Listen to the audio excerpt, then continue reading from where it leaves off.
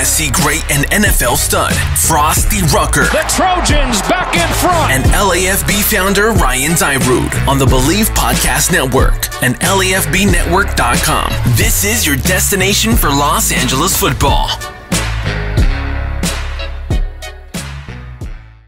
What's up, Los Angeles? Welcome into another edition of the Believe in LA Football Podcast here on the Believe Podcast Network, always on LAFBnetwork.com, your destination for Los Angeles football. Have a fantastic show for you today.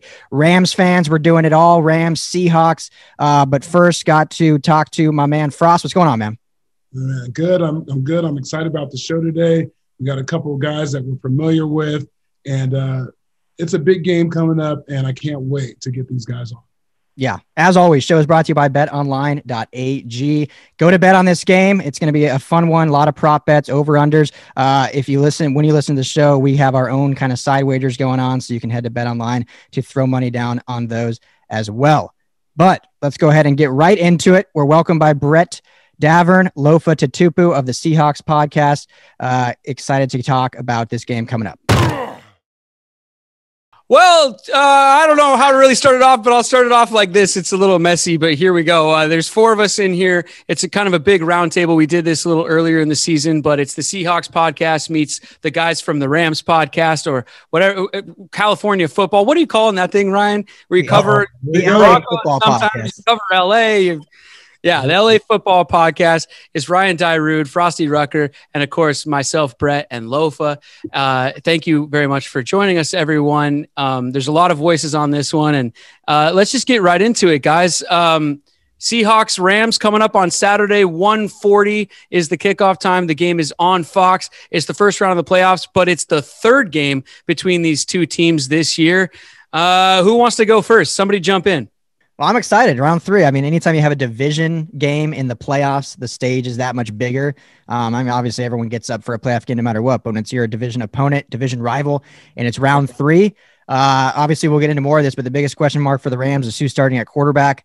Sean McVay has been he came out and said he's not going to answer any questions about the starting quarterback, and he's even done so to disguise it even more in practices. Instead of like one quarterback taking reps with the ones, with the twos, he has them both doing reps at the exact same time switching off receivers. And then they're doing their interviews, their Zoom interviews at the exact same time as well. So he's kept it pretty close to the vest, not telling anyone who's going to be starting on Saturday. I think it's a smokescreen because he's going to be playing quarterback for the Rams.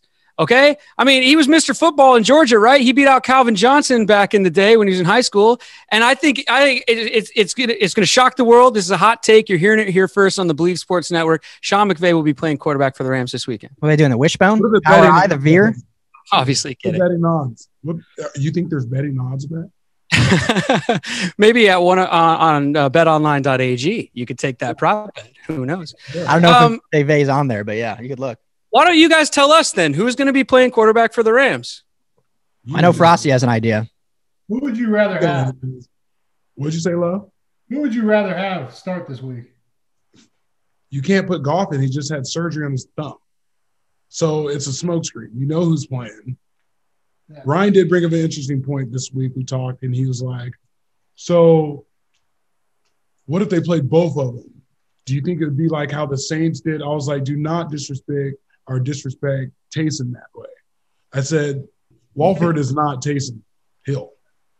Nowhere near that. I don't think both of them play. I don't think any of that. I think it's a smokescreen, and Goff is on the sideline. Okay. Well, you guys watched the game last week. How did Walford do? I thought he played all right. He ran McVay's different style of offense that Goff is not able to do. He's a very mobile quarterback.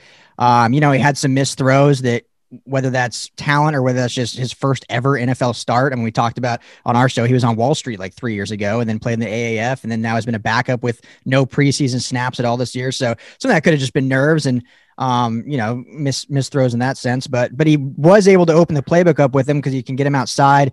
There was 2 instances of 3rd and long that he extended with his legs and got first downs. That's not what you're going to get with Goff. Granted, that's maybe not the formula you want going into a playoff game, and Goff has the experience and missed his first ever NFL game ever last week. So it's a toss-up, man. I don't know. Yeah, but sorry. Lofa, I was just going to say, it doesn't make me feel super comfortable even with Walford playing or whatever, because look, the Seahawks, we don't do well with quarterbacks, like you just said, who can extend it with their legs. We don't do well with quarterbacks who are, making starts where they need to get the ball out of their hand quickly, and that short game starts taking them down the field with Cooper Kupp and possession receivers like you guys got. I honestly, watching Jared Goff in the last game and that throw he made, on the interception by Diggs, I'd rather have Goff in the game, to be perfectly honest with you. Like we haven't done well with quarterbacks who are kind of making their first start or looking to make a name for themselves in the past. We don't have sometimes we end up winning the game, but those quarterbacks scare me sometimes. Lofa, what do you think?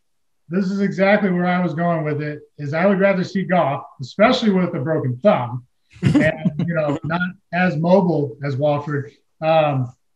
Just the points that you pointed out, we've had trouble with mobile quarterbacks, but I think playing it close to the vest, like you guys said, McVay is just in this guy's ear saying, look, we have the number one defense.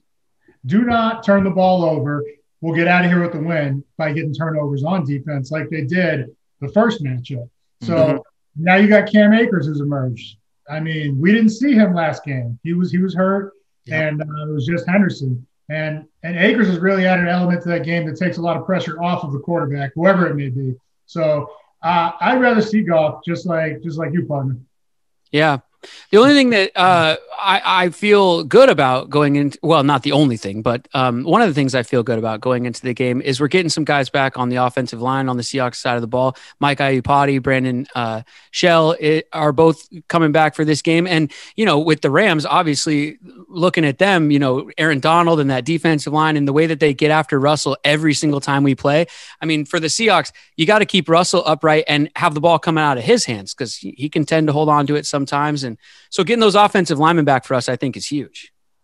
Yeah, the matchup there, I'll put it to you guys like this. The matchup really comes down to is obviously you guys would love Goff in there. Goff will trick the game off. He doesn't add any extra dimension to it. And right now with your defense now finally coming together because you guys had skids all the way into this point, in addition to Dunlap, you guys are playing with energy. Come on now. Yeah, Goff would be the ideal person you would want it. I would stick this Walford kid in there and make it so unbalanced that you don't know what you're getting. These jet sweeps, quarterback dives, slow the game down, eat the yards, eat the clock. And that's the best way because if you tire this defense down for you guys and not give the ball to Russell to score and be dynamic, this is going to be a great matchup because it's not balanced. You don't know what you're getting from this kid, and that scares everyone. You do not know.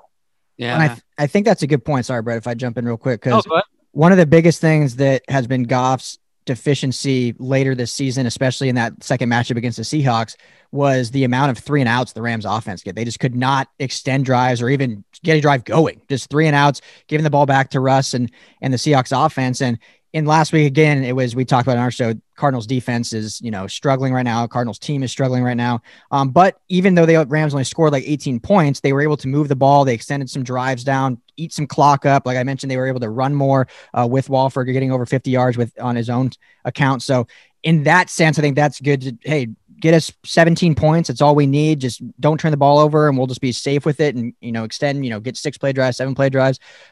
Whereas Goff has just really struggled just going 3 and out a lot. And part of that, I don't know if that's play calling because I've talked about a lot all of a sudden in the second quarter against you guys. It's like they stopped running the ball. It's a 3-0 game, Rams up, and all of a sudden they go 6 pass plays in a row. I'm like, what are you doing? Mm-hmm. Mm-hmm.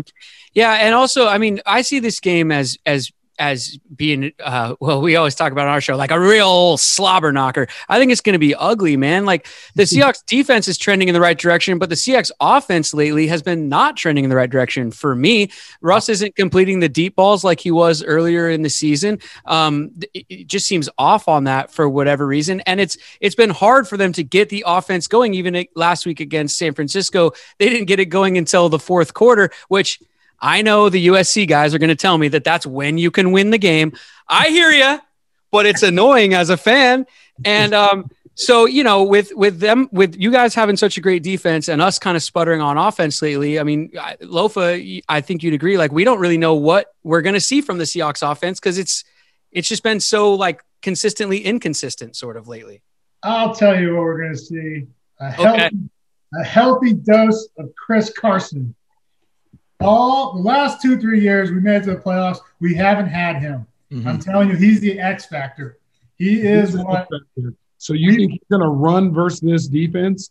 I think he's going to get 30 touches. Okay. I don't think so.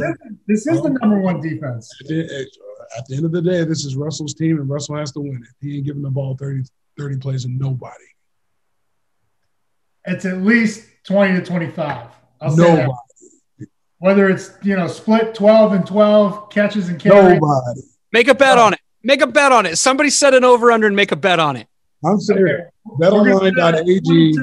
I'll get 22. 22 carries? 22 total touches for Chris Carson. For the running back, run game, or him? For him. Total touches, passes included. Okay. Yes. What are you wagering? See how he changes a couple once you press him? He gives you shake him down a little bit, then he gives you like the real bet. If we want to win this game easily, we're going to give him 30 touches. 30, half of our plays, the ball will be in his hands if we want to win this game easily. Wait, we got to get Frostee on the record on this though. So Lofa, you're setting it at 22. Frostee, you going over or under total touches for Chris Carson for the game, over or under 22? Under. Okay. All right. What's on the line? He doesn't have the playoff experience. Now we got to know what's on the line. Ryan, you set the terms. Come on, give a suggestion. What are we going to put? You can't put me on the spot like that. I don't. Come on. What are we going to do? Play the game, Ryan. We'll marinate with it throughout the show, and then we'll have a wager at the end. We got to figure something out here. Yeah, we'll have a wager at the end of the show for this. All right. Brought to you by BetOnline.ag, promo code BELIEVE. Yeah, we'll just drop that in there again. But no, that is important, obviously, for Chris Carson. Let me ask you guys this, sticking with the offense. DK Metcalf has been shut down by Jalen Ramsey. How dare you? What do you do to get him open and get him involved? I will not even let you finish that sentence. It's a fact. No, Russell Wilson didn't throw the ball to DK. I'm sorry, but is that a fear factor? I could play DB in the NFL as long as the quarterback doesn't throw it at the guy I'm defending. Come on. Respect any NFL player that way, I'm not going to let you. I'm not going to let you do it. Russell's not going to do that again. He's going to go to DK early. He's going to go to DK often. He's going to go to Tyler often. It's going to look like they're trying to set records like they were in the last game. They're just going to be, snapping the ball and throwing it to his two best targets out there at wide receiver. And I want to see the actual true matchup between Ramsey and Metcalf, because I don't even think we've gotten a real dose of those two guys really getting to battle it out, throughout the game like they should be able to. And that's one of the things I'm looking forward to watching. Brett and Lofa, I don't think I'll see any of the extras from DK going against Jalen Ramsey.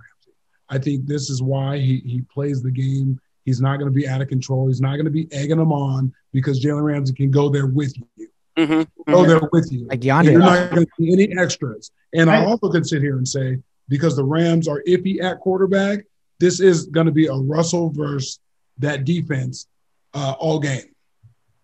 The Rams offense, don't expect anything from them. Russell's going to have to beat this defense, and that's what's going to happen, because it's going to be tight, because that offense is going to run the ball and slow the clock and then force Russell to have to stretch the field to get points.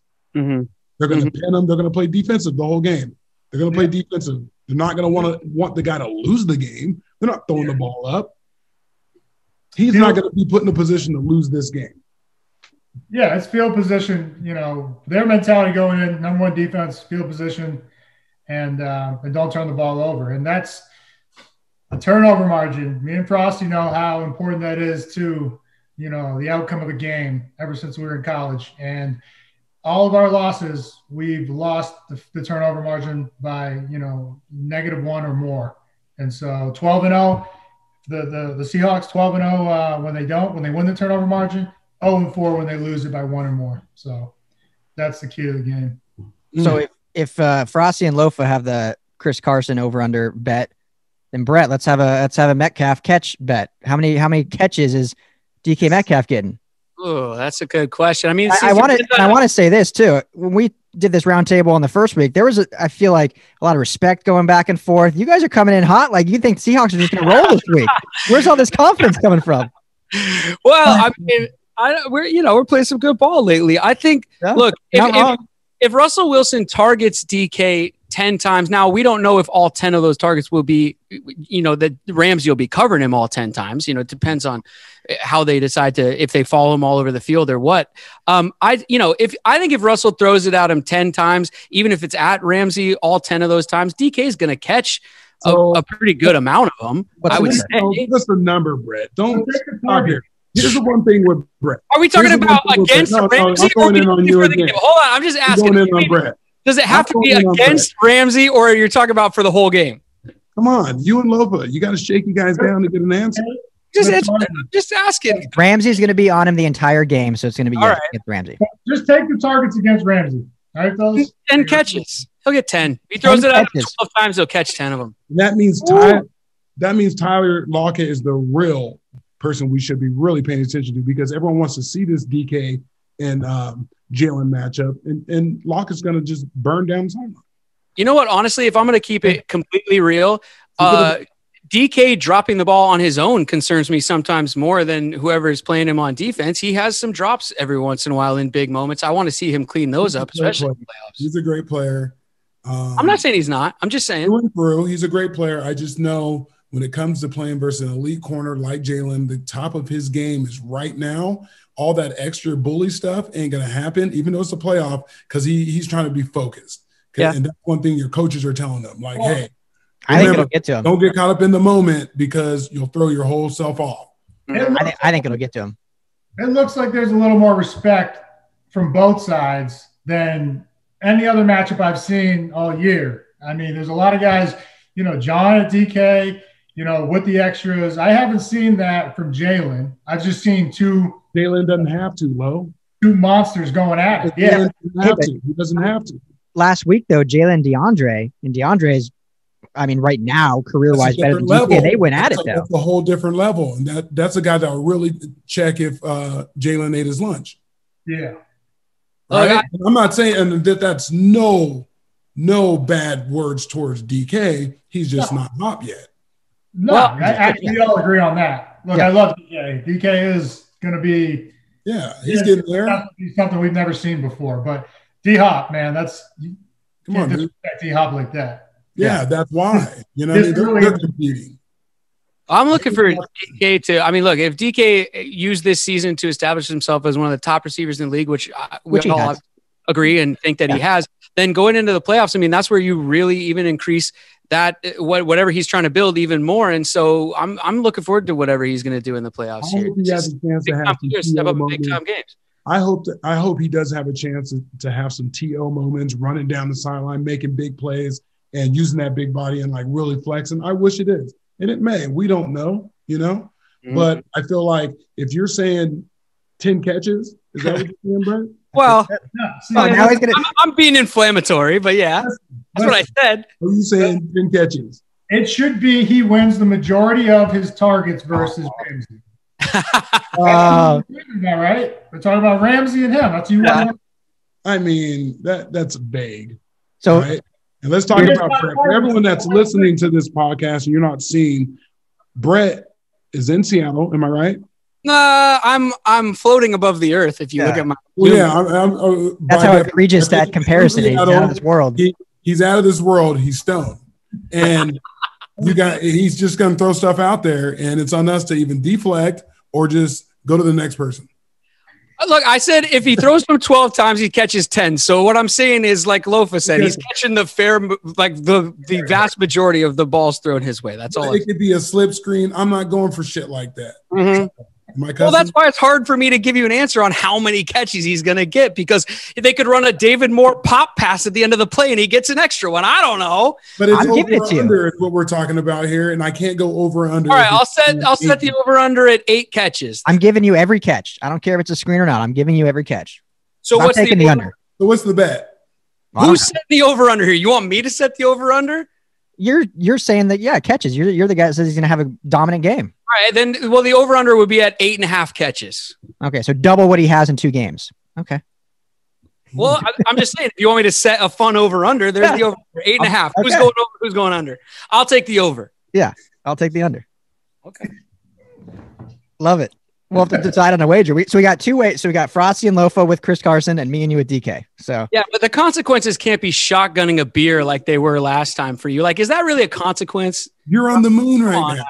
I mean, I hadn't shotgun a beer in years, guys. It was pretty. Yeah, I know, but like, it sounds fun to me. It doesn't sound like a brought me back. It was like that instant like wave over me of just like all these memories. So it was nice. Probably could have took me like a minute to finish. So I had a lot of time to think. We'll figure out something to put on it. As long as you don't make me put on one of those ugly Rams jerseys. Oh my gosh. Your guys' uniforms. I'm telling you. Coming from the limesicle uniform guys. Okay. Yeah. You're the most fun uniform in the NFL. Yeah. I personally actually like the limesicle. I actually like the limesicle, but it's hard to talk crap on another uniform when that's what do you even call those dirty looking uniforms you guys put on? Bone color? What is that color? Bone, Swiss maybe? coffee? What is that you guys are rocking? The jersey doesn't even like match the pants. It's weird, man. The future. It's the future. We're trendsetters here in LA.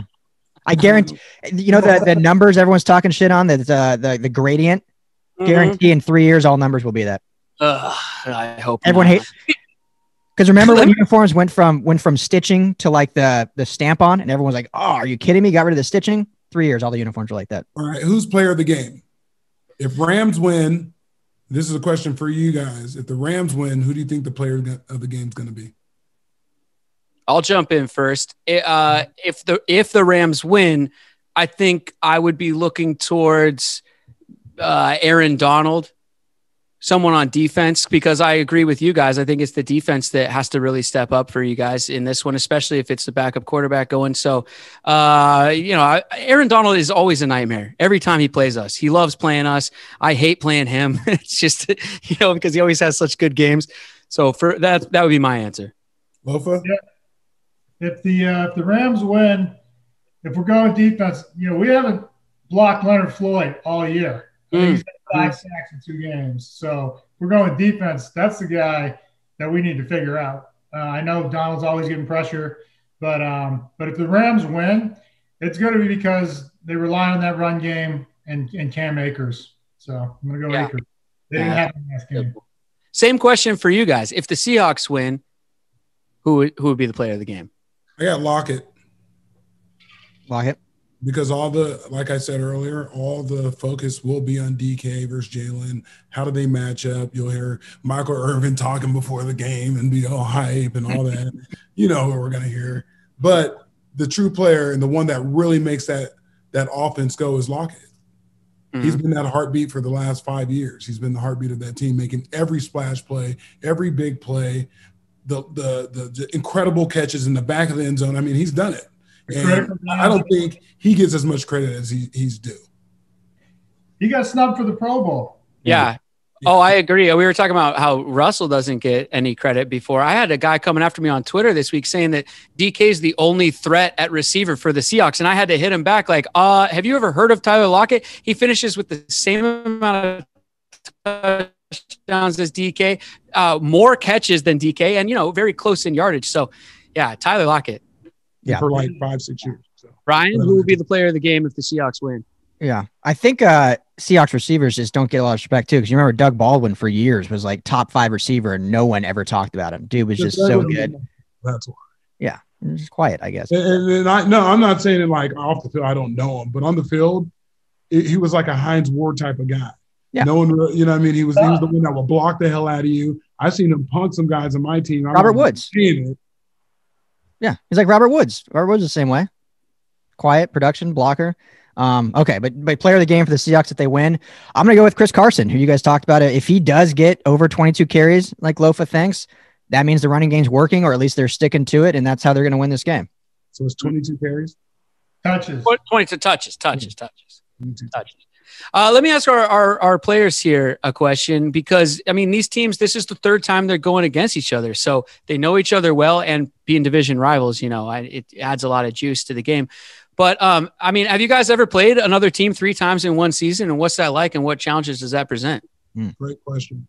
The Rams and the Seahawks, interesting enough, when the Rams were in St. Louis, they played in 2004, the year before I got here, 3 times. The Rams beat them all 3 times. The pros and cons, the pros, you know the team. You're familiar with them. I would say And especially given that they only played a couple weeks ago, the game plan doesn't change that drastically. No. You know, you've only had a week since the final, season and final season game, and now this one. So, and I think the cons for the Seahawks, I don't think anybody's talking enough about John Wolford and that we don't know anything about him and that he can do different things than Goff. I think it would be a mistake for them to play Goff, and especially because he's hurt. They still owe him a ton of money, so he's not going anywhere. I understand what McVay's doing in the gamesmanship and trying to hold it close to the vest, but he's going to play Wolford. There's no way he can put Goff out there. Yeah. His chances of winning this game go up with Wolford. Well, in playing the game, but this being the third time they played, do you think it benefits one team more than another, or not? Because each team has won one to this point. I mean, they've split, but at both times they had key injuries, and yet again we have a key injury. So It's hard to really say who's got the advantage, because while everybody's thinking, "Oh man, if they just had Goff didn't look particularly sharp in either of the games they played." Yeah, he wasn't amazing. No. And Ross, you ever played a team 3 times in one season? No, and I want to say Lofa is such a football junkie to know that the season before he got to the league. I'm telling you, this guy's amazing. You just talk football with him, and you're good. A big fan. I want to tell you that. You're good. No, I played teams back-to-back weeks, played the Jets, and then I played them in the playoffs the next week, wild card. It was bad news. And it was bad news both games. If you guys beat the Jets, you would have knocked them out of the playoffs that year, right? Yeah, and it was bad news. Anyways, so it doesn't want to remember it. No. It was bad news. It was one of those games. Hold on, I'm gonna tell you guys a little bit into my life. So it's one of those games where they don't play all the starters, right? And then just everyone's just playing, but there's no real game plan. So you guys just go out there and I'm sitting here like having to play 50 plays, and then it was. Yeah. Well, see, that's a situation, where the coaches, they're like, okay, this is the team we match up with. I'm sure you felt confident, like, we match up well with these guys. We're going to come out real vanilla. So they don't know what we're going to come after them with next week when we play them. And win in the playoffs. And we're going to know their whole game plan. But, shit happens when you get to the playoffs, man. Like, we were 7-9 and we beat the returning champs, the Saints, when everybody was like laughing that a team with a losing record got in. So who knows what the Redskins can do? But the Browns and the Pittsburgh, I know we're going off topic a little here, Katie, sorry, but Pittsburgh didn't play their starters, and now they let the Browns in the playoffs. And it's dangerous. It's dangerous, especially with that run game they got. Mm-hmm. Yeah, that's been a good matchup. So I can't answer your question, Brett. Sorry, never played. Yeah, no, I've never played the same team 3 times either. No, but maybe next year, since I'm an NFL DB now. I was in Arizona for 5 years, and I played Seattle twice, and playing a team so many times, them.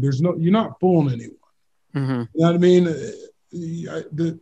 I knew exactly where the ball was going to go. It became just like who made that play or whose situational was better. Before the matchups would be, between the quarterbacks or whatnot, but then it came down to the last game, like that punt, and who took advantage, who got the fumble recovery, did the guy drop it, and those little things. So I think this matchup is good, but I just, like last time that we talked, I favored Seattle and the Rams actually won. It was crazy. But I look at this as a way, the quarterback position, even if Goff was playing good or not, he gave you that, well, he's highest paid, so he might give you something.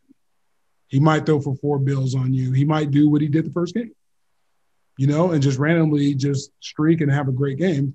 Mm-hmm. But with this week, I feel like your defense will bottle up Wolford, and the rest will be history. Sorry, fans.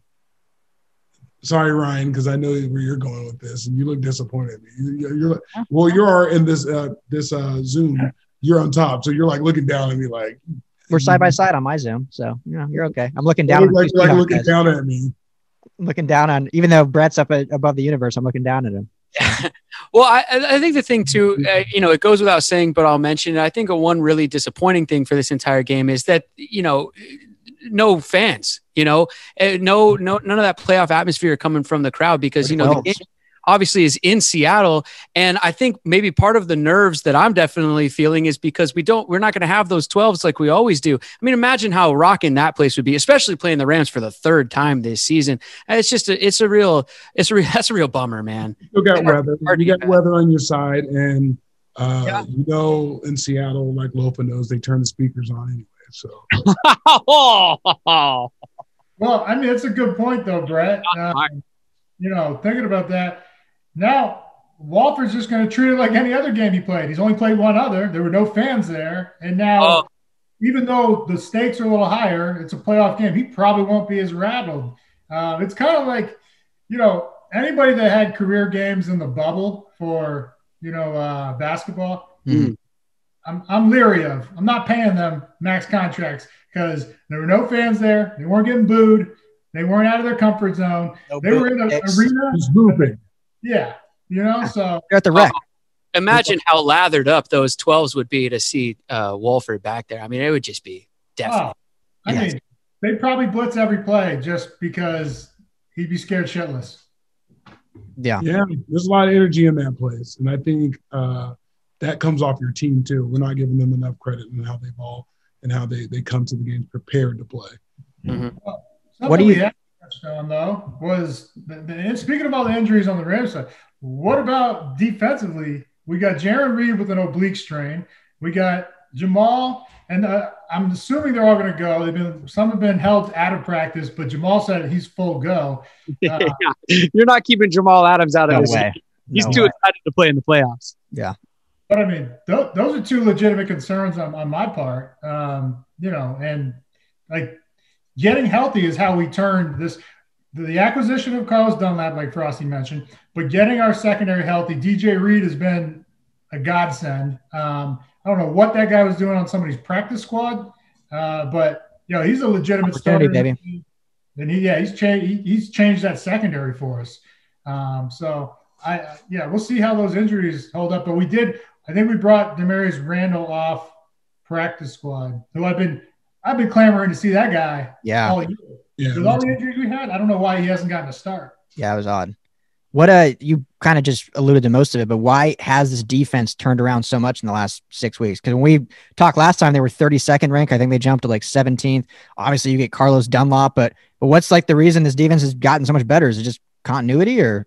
Absolutely. Well, that's what I said going into the season. Okay, yeah, on paper, everyone talks, oh my God, they got, an MVP caliber player in Jamal that they traded for.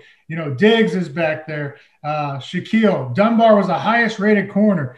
None of these guys have really played together at length, right? So there's a lot of chemistry that has to develop in order to be, firing all cylinders. Not to mention, coupled with the injuries on the D-line and not having a pass rush, essentially, for the first 7 games, when the offense was putting up all those great points. We needed those.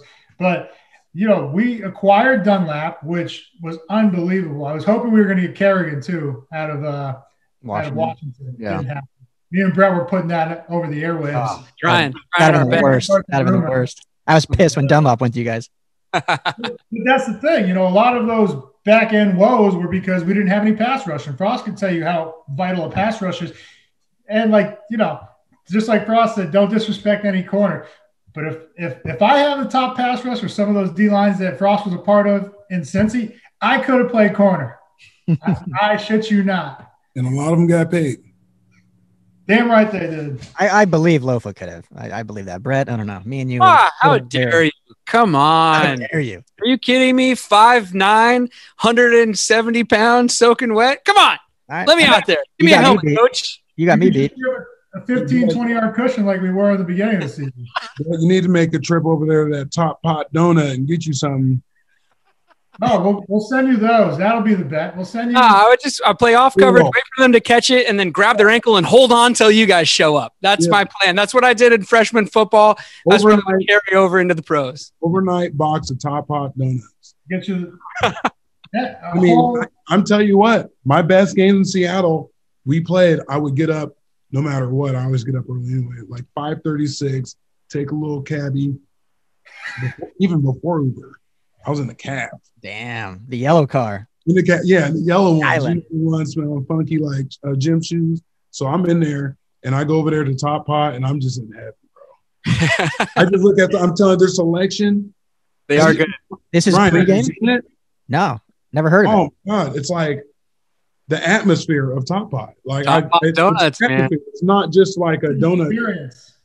It's an experience, and every one of them is so good. I mean, I would do a sponsorship. It's better than like Randy's Donuts or Voodoo Donuts out here in LA. Yeah. Oh, dude, It's got they got everything. yeah, it's amazing. If you guys win your wagers, I'll go get a couple boxes, ship them down for you. There we Deal. go.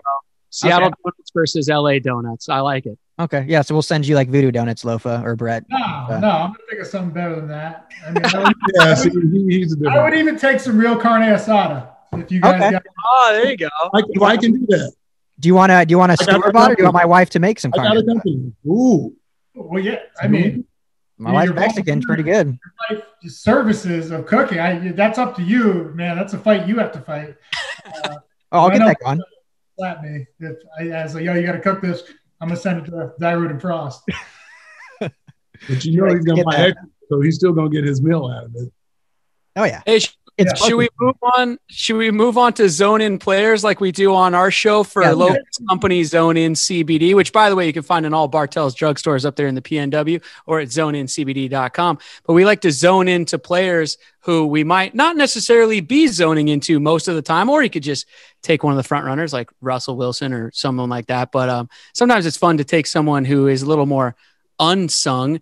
Who wants to start out? Who are you going to be zoning into this weekend? All right, I'll go for the Seahawks, of course. I'm going to be zoning in on Will Dissly. Oh, yeah, I see you, Frost Rook. Oh, Frosty, why? the bottle is going in. Oh, There. That's all. Oh, there we go. talk about product placement. Now let's start this over. I'm You just zoned hit in the now. oil real quick. What did you hit? You hit the oil real quick, Frosty. What'd you do? I'm zoned in now, Brett. Yeah. All right. Okay. So, yeah, Will Dissly. Our receivers have not had great games against the Rams, the last two games. So I think we're going to try something a little different. Now, I really believe it's going to be Carson, but we're going to unsung hero. Will Dissly, I think he's going to have a big game. I'm going to give him 75 yards. Whoa. Yes. What's funny, Lofa, is last time I did this, you went tight end as well. That was your zone in. It was a tight end. You went all three. You tried to do all three over 8 catches. But And hey, we lost. So maybe I should change that. I should change Uh-oh. it. you already zoned in. Yeah, you're locked in, man. You're For zone. already All right. Ah, dollar in the jar. I got to put $1 in the zone in jar. Sorry, I said locked in. My bad.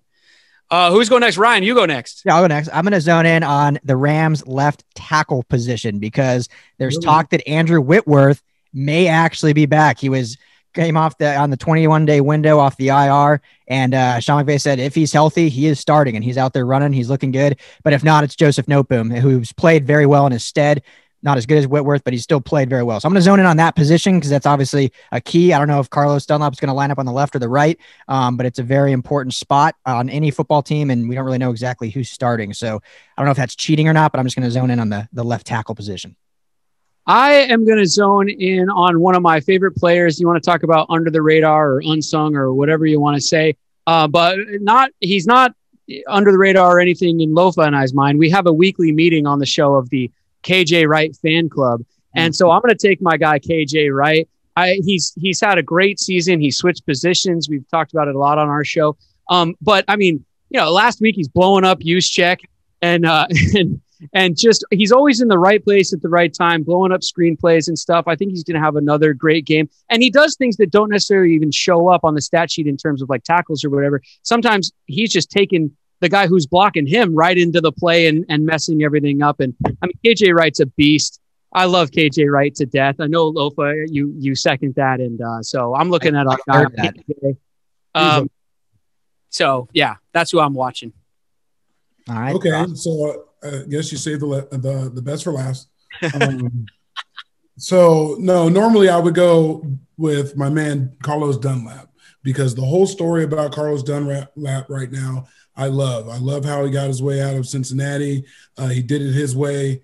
He got embraced by the culture in Seattle. He added energy, he added playmaking ability, and all that. And I just want to give him a shout out. But I'm going to go with Jamal Adams. That's my zone in player just because I know what this means to him. He has been very vocal about what this means to him, and he's made his career on getting to this moment. And I really want to zone in on him and see how he attacks this game with the injury, everything. He's going to be my zone in player. Should we get predictions for the game before we get out of here? Let's end it with that. Who wants to start? Set it off, Queen Latifah. All right. Well, I mean, I'm already on the record in this episode. How did that nickname come about? I don't know. Story behind that. That's what I'm still battling on our show too, but I'm just going to keep powering through.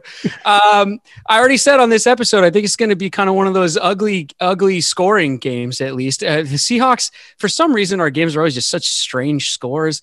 I